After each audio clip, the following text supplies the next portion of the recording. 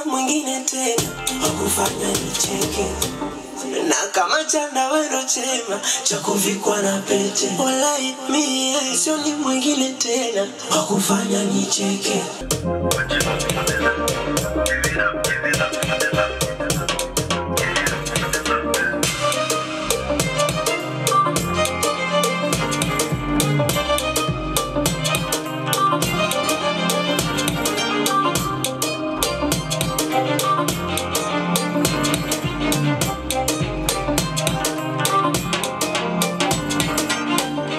Bana, exclusive interview ya mwisho tulifanya na Abbah ikiwa kwenye studio zake ambazo zilikuwa maeneo ya Kinondoni studio hivi kama unakumbuka, lakini temi hapa tunafanya naye akiwa sehemu nyingine kabisa maeneo ya jirani na Sinza, na 2019 amefanya hit song kibao, ngoma kibao za Marioo, lakini pia Darassa, comeback ya Darassa yamehusika sana kwenye kumrudisha na vitu vingine vingi. Sasa leo tumepata fursa ya kutembea hapa kucheki production na nini, lakini pia kushare nawe exclusive interview ambapo tunashare temi hapa. Abbah ni aje? Popo ni aje mzee? Kama kawaida. Abbah pia ni msanii, alafu yeye mwenyewe katoa ngoma. Hujaridhika na kufanya production ama ni umejiona unaweza pengine? Mimi najaribu tu kunyoosha mikono yangu na kujaribu kufanya vitu ambavyo wengine ambavyo wanaweza kuifanya, unajua. Kwa nadhani muziki ni kitu ambacho na kimudu kufanya, ndio maana nimeona ni bora nifanye this time around, kwa sababu nadhani nimeamua tu kutoa kipindi hichi, lakini kwa watu wanajua vizuri nimeanza kuimba way back, unajua. Nimeanza kuimba pengine kabla ya kuproduce. Kwa naimba na produce hivyo, lakini nadhani watu wameanza kunijua kutokea kwenye kuproduce, sio? Yeah. So this time around nimeamua kuimba pia na kutoa kazi zangu ambazo nishazifanya nyuma. So far ushatoa ngoma ngapi za kwako official? Nimetoa ngoma, mimi nimetoa ngoma mbili ambazo nimeimba, lakini ambazo nimeimba ni mbili, ambayo ni Chombo ya Fundi nilifanya na Marioo, nimemshirikisha na Mensa Selector, hiyo ya kwanza. Ya pili nitoa project ya rap, trap, inaitwa Wanga, ambayo mimi nilifanya chorus, lakini nilichukua vijana wenzangu ambao wanafanya vizuri pia, kina Afromania, kina Jiva, Osebo Handstone, kina Baita Beast walikopo ndani. Kwa hiyo ilikuwa ni project yangu, mimi nimeimba chorus, wao wameimba verses, wamerap, wengine kuimba, kina Stone wameimba. Na juzi pia nimetoa project yangu nyingine, lakini hiyo si kuimba kabisa. Kwa hiyo mimi ndo owner hiyo project. Inaitwa Shibonge, nilifanya mimi, nimemshirikisha Marioo, nimemshirikisha Handstone, tena nimemshirikisha na Baita Beast. Inaitwa Shibonge, ni nyimbo yangu mpya, nimetoa hata siku 2-3 haina nadhani. Sawa.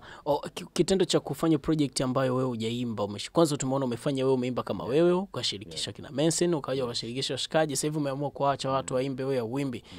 Unajaribu kuendelea kupima kuona kwamba ufiti kwenye muziki ama ubaki tu kwenye production, lakini wewe ndio uwe na ideas za kutengeneza hizo ngoma?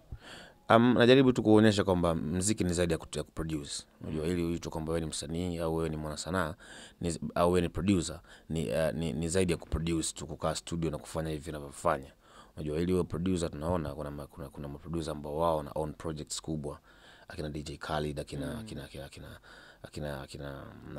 wengi tunaona, akina Pididi, ni maproducer ambao wana own project nyingi tu. Kwa hiyo nje na mimi kuproduce, najaribu kuonyesha watu kwamba kuna vitu vingine vya kufanya, unajua, inabidi utengeneze hizo projects, sababu sisi maproducer pia nje na kuingiza ya production au kusema kwamba production hailipi, inabidi pia tutafute namna nyingine ya kufanya kazi yako wewe ina maana kwako, unajua. Kutengeneza projects kama hizo na kuzimiliki kuna maana kwangu kufanya. Kwa hiyo yote mimi nadhani ni biashara ya muziki. Muziki ni ubunifu, unajua. Biashara ni ubunifu, Kwa hiyo najaribu kuongeza vitu extra, yani sio tu producer kukaa na kuproduce tu hapa studio na kazi yangu ishie hapo, hapana. Najaribu kufanya vitu vingine ambavyo pengine mtu hajawahi kufanya au kwa bongo havijawahi kuzoeleka, so hivyo. Okay. Umefanya kazi 2-3 na Darassa na kina Marioo, zikawa kali sana na nzuri. Watu wanatamani ladha nyingine. Umejaribu kumshawishi Darassa kucheki msanii mwingine ambaye tofauti na wao vijana? Darassa na uzuri ni nini? Sitaki kuongea vitu vingi, lakini kwa shortly naenda kusema kwamba Darassa ana nyimbo kadha wa kadha, unajua. ambazo amefanya collab na watu tofauti tofauti. Ila nyimbo ambazo zimetoka kwa hivi karibu na watu wanazijua currently ndio hizo tunaona ameimba na Marioo, lakini anazo nyimbo ameimba na wasanii wengine, wanawake wengine, wanaume. Kwa hiyo nadhani anazo, kwa it's just a matter of time. Ipa muda kidogo tutaona kazi nyingine ambazo atakuwa ameachia.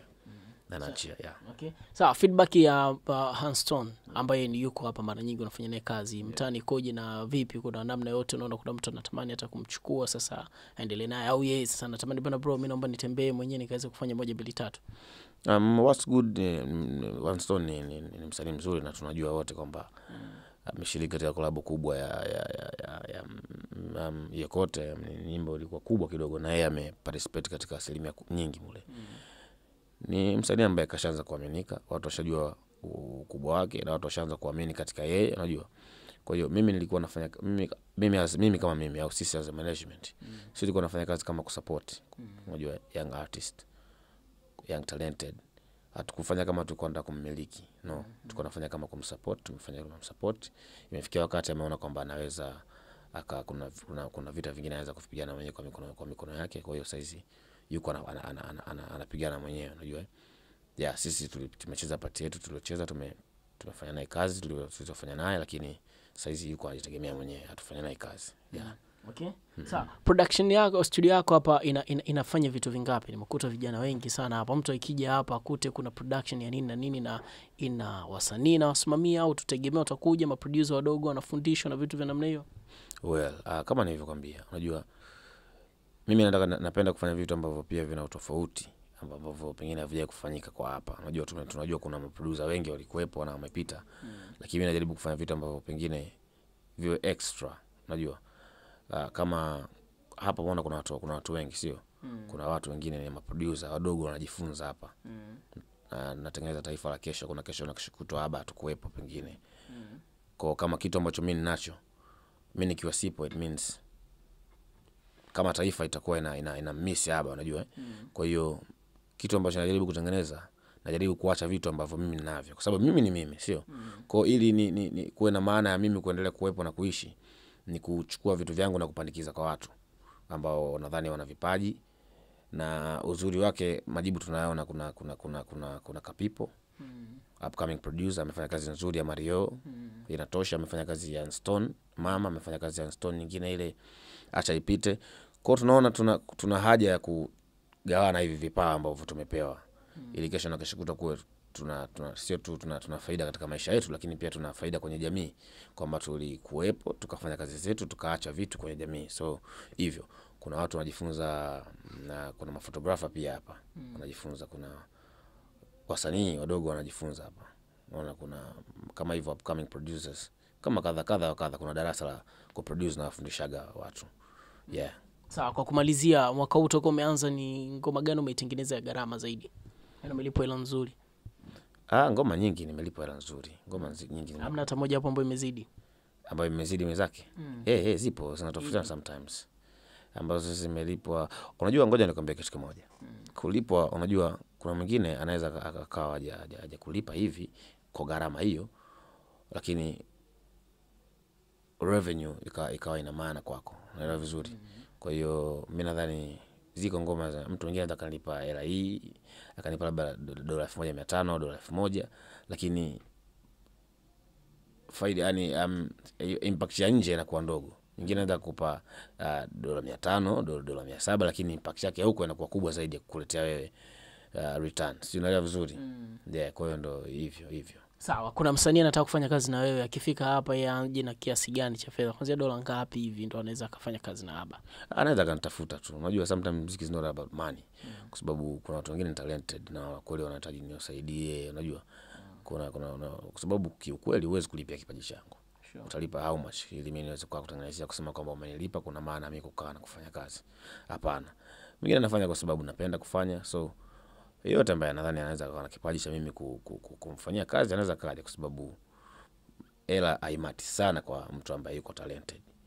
So hivyo. Malizia wakupateje, wawezeje kusupport kazi ambayo tayari umeshaiachia hivi juzi, ambayo ni project yako inaitwaje na iko wapi, pamoja na nyingine ambazo za vijana unaosimamia? Nimeachia kazi yangu mpya inaitwa Chibonge, ambayo nimefanya na nimewashirikisha Marioo, Hanstone na Beta Beast, ambayo haina siku nyingi tangia nitoe. Kwa hiyo inapatikana YouTube, pia unaweza kuingia kwenye Instagram account yangu, kwenye bio yangu pia ipo link pale, ukigusa inakupeleka moja kwa moja kwenye YouTube. So account yangu ya Instagram ni Abbah Process, yani ya ABBAH_process PROCESS.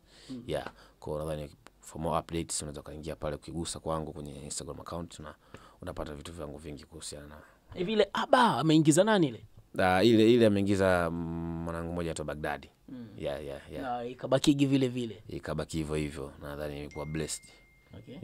Bana, salute sana kwa timu yako mzee. Bana, nashukuru sana kaka. Kama unapenda kuwa na muonekano mzuri wa kichwa chako baada ya kunyoa, sasa usiumize akili. Hapa na wazungumzia J&R Mtita Barbershop, ambao ni saluni ya kisasa na bora kuliko zote. Fika J&R Mtita Barbershop, ambao wamekuandalia huduma zifuatazo: kunyoa, scrub, bleach, wefu, massage na nyingine nyingi ambazo utazipata hapa.